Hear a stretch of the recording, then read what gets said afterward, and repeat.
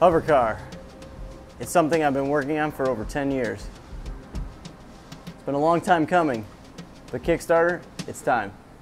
Hi, I'm Inventor Brent Saxsma. This is my HoverCar project, and it's something that I'm very passionate about and have put a lot of time and effort into.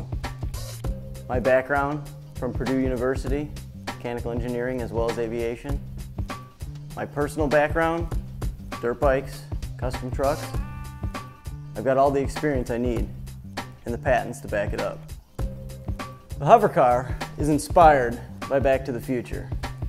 I grew up on these movies and they had a big impact on my life.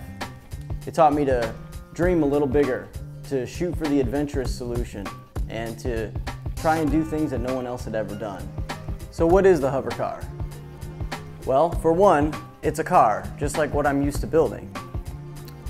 However, there are a few differences. If you look closely, you'll see I've designed what I call ducted-fan wheels. The wheels themselves function as ducted fans. The hoop of the rim actually is the duct, and the spokes of the rim are the fan blades. When the fan unlocks from the rim and spins up to 7,000 RPM, the four combined fans are able to create enough thrust to lift a DeLorean.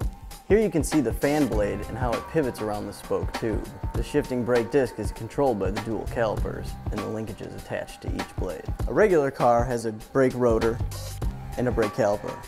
The HoverCar uses two brake calipers, and it uses those brake calipers to shift the brake rotor on a special spline that allows it to misalign and skew in many angular fashions. What that does is it augments the linkages attached to the brake rotor and also attached to each fan blade, allowing variable blade angles all the way around the ducted fan wheel. What's going to drive this car? Well, for starters, a V8, a supercharged V8 nonetheless, with 1,000 horsepower. Couple that to a 6-speed transmission and an all-wheel drive system so that all four wheels are powered, producing thrust from the ducted fans.